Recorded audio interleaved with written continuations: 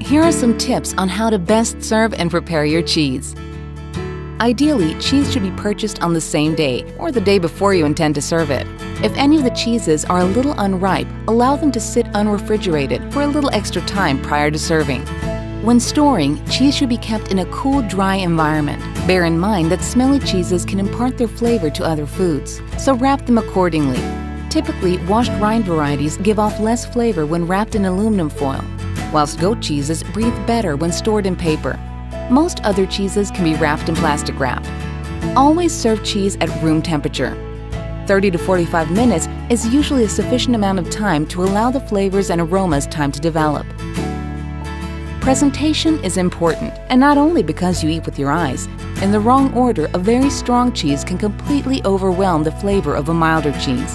Consider presentation a voyage of taste. Start with the mildest and finish with the strongest. Good luck.